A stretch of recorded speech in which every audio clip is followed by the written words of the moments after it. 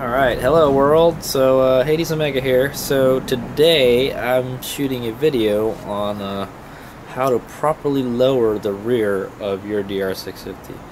So this is my 97 DR650, the Cactus Puncher here.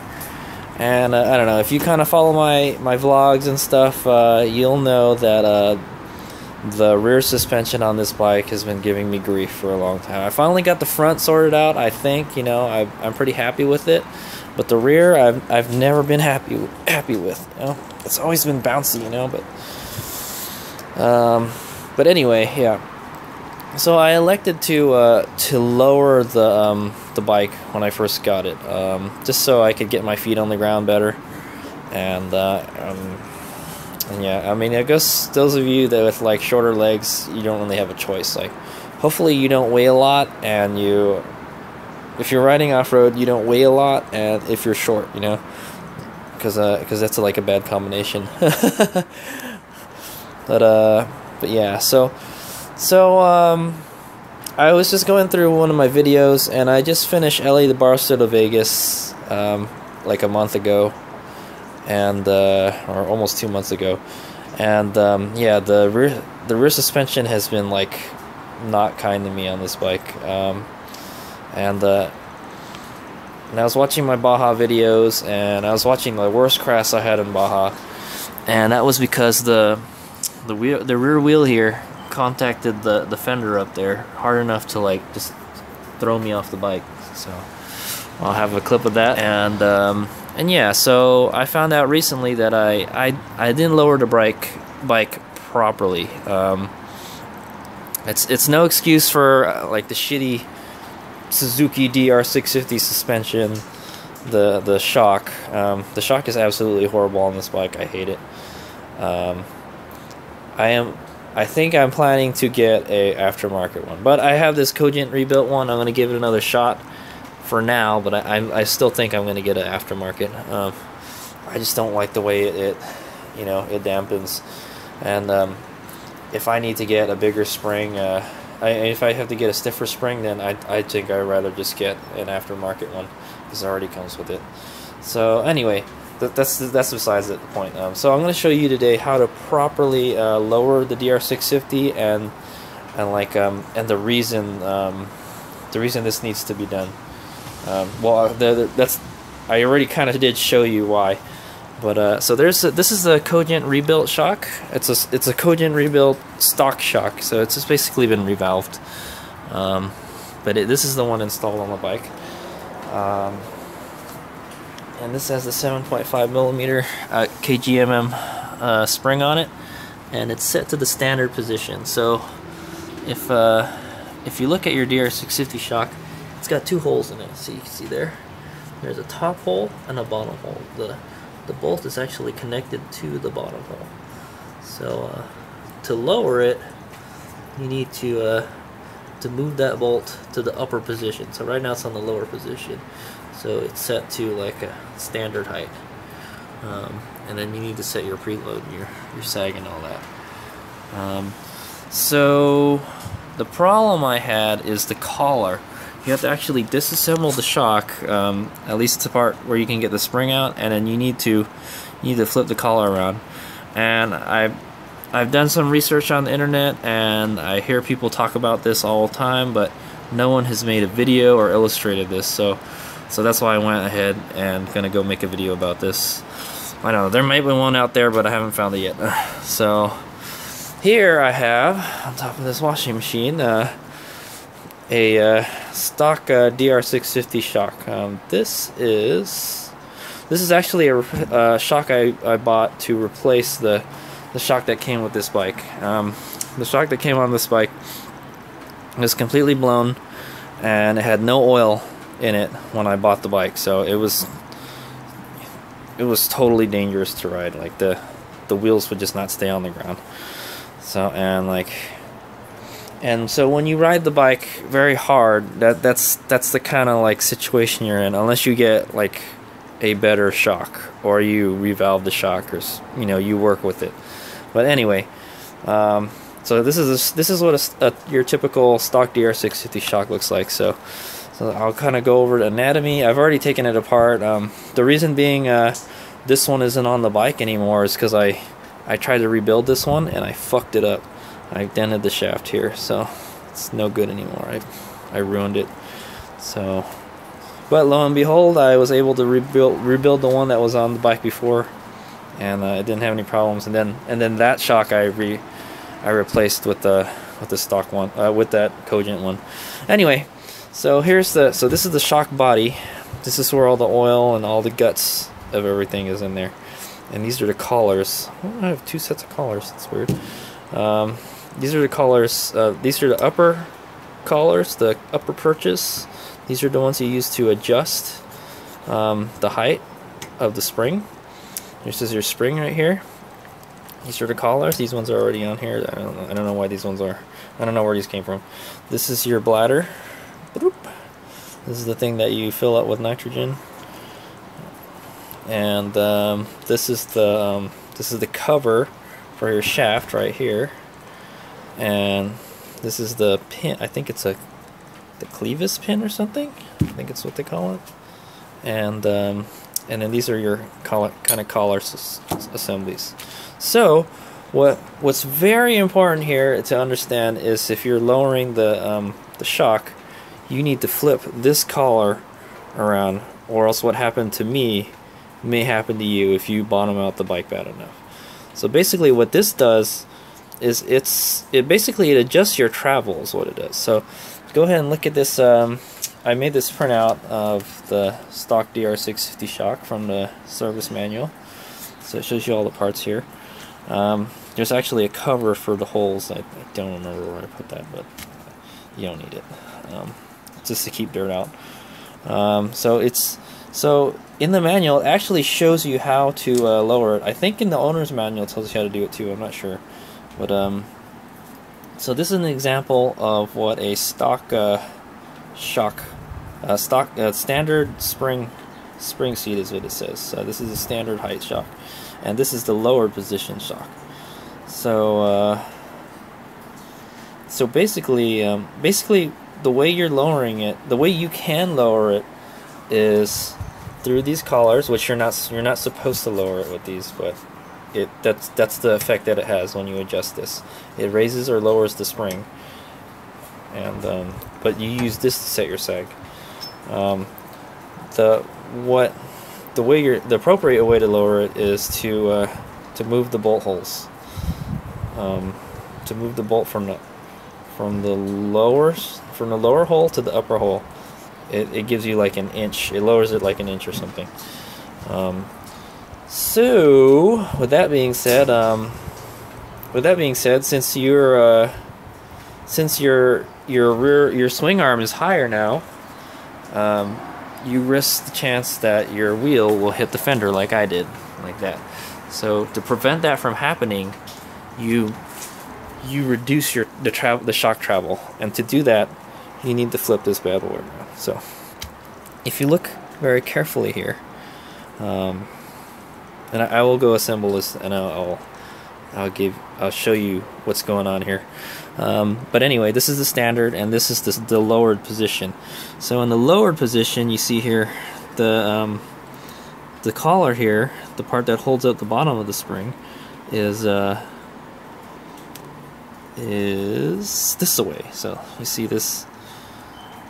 So when you have it like this, see how there's like a little lip here?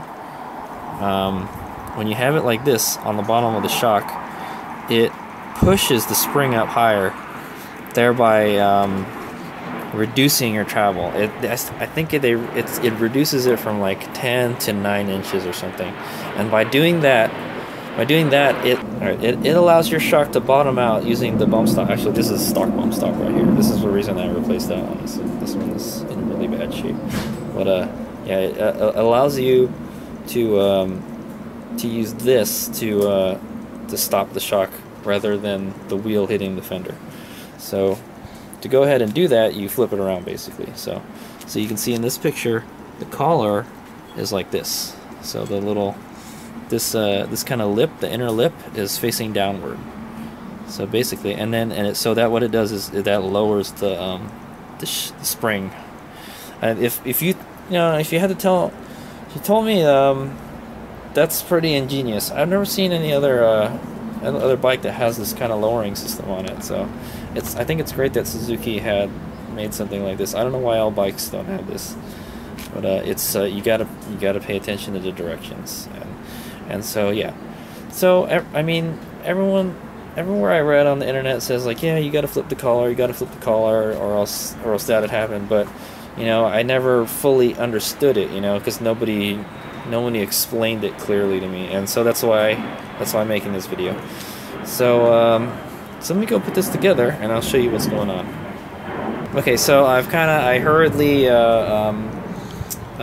assembled the shock. So oh, the bump stop's not in there, but so this is what the shock looks like with it. This is the normal setting. This is the way I have it right now. So you can see here, if I spin this around, it's the collar here is resting here in the middle. So you see here, it's in the middle. It's sitting on top. This isn't the way it's supposed to be. This is supposed to be in there, and the bump stop's supposed to be in there in this washer. It doesn't even have the cover for the shaft. But anyway, so actually, let's go ahead and measure that. We're gonna do a little experiment here. So what we're gonna do is I've reassembled the shock the way most of the way. Some of the stuff is still missing, like this is supposed to be in there, but it should be. We should be able to do this experiment without installing everything. So basically, according to this picture, you're limiting the travel. You're reducing the travel of the shock, as you can see here in the picture. See, you got less travel here than here. So we're gonna go. I'm gonna go demonstrate that for you right now. So right now, I have the shock. Go rotate the collar here. So right now, I've got the shock. I pushed it up as far as it'll go, and then we're gonna go measure the distance from let's say the seat here, the bottom of the spring, to where the bottom of the shock body is, and that'll be our reference point, because according to that, our travel, the stroke, should be less. Okay, so it looks like I got about from like say like right here. I'm gonna measure. It's like about 4.5 inches. All right, so 4.5 inches of there's still 4.5 inches of travel left, at least without the bump stop. So I'm gonna go ahead and flip the collar around. Alright, so I'm gonna go and flip the shock collar around to the lowered setting. So you can see it rests on the bottom of the collar now instead of in the middle. And I'm gonna push the shaft up. I can't really do that with one hand. Okay, so I pushed it up all the way. So now let's go measure it. So from here to here. So yeah, you can see that our travel has changed. So I guess it was the bottom of the perch, right? It's now it is like 4.25 almost. So we lost more than an inch, because remember it was 5.5 before. Yeah, so 4.25. So that's about, we've lost about, I don't know. Wait. So you just lost like 1.25 inches of travel by doing that. So there you go. So that's how they keep the bike from bottoming out. And like, of course, this bump stop is supposed to be here, and then this bump stop is supposed to limit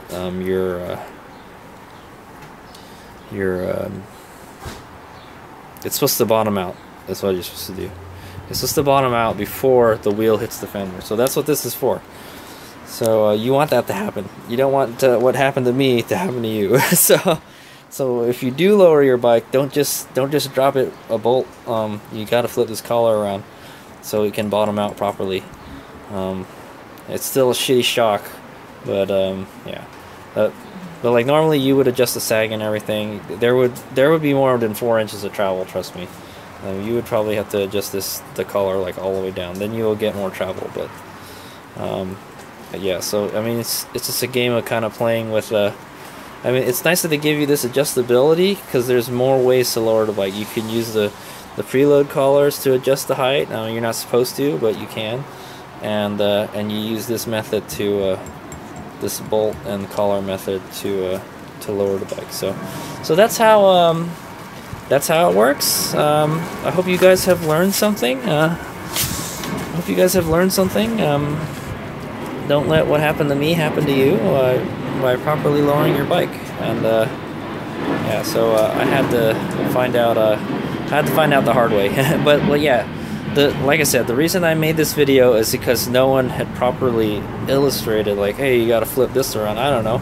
Well, this is the collar too, you know. So so yeah, you're supposed to flip this around, and like I never saw how that worked, you know. It seems like it's supposed to be the other way, you know. But in the manual, that's the way they tell you to do it. So that's the way they engineered it. So I think it's pretty cool, you know. But yeah, no one ever showed me that. No one's ever illustrated it on the internet. And so until I just found it out recently. I've been writing it like the wrong way for a long time, until I got in a real bad crash because of it. It's not, yeah, I mean, if you don't ride the bike super aggressive, you should be okay, I guess, with it without flipping the collar. But you know, just for insurance, I would flip that collar around, and let it do its job. You probably might not want to, I don't know. It's interesting about cutting the bump stop too. Yeah, you would really have to measure like how much your wheel is traveling and stuff. It's a real game of you want to make sure you use the bump stop, but like you can also cut the bump stop so you get more travel, but you want it to bottom out too. The bump stop and bottoming out is like, it's a safety measure. It's a safety measure to keep your bike from destroying itself. All right. Okay. So I hope you learned something. HadesOmega out.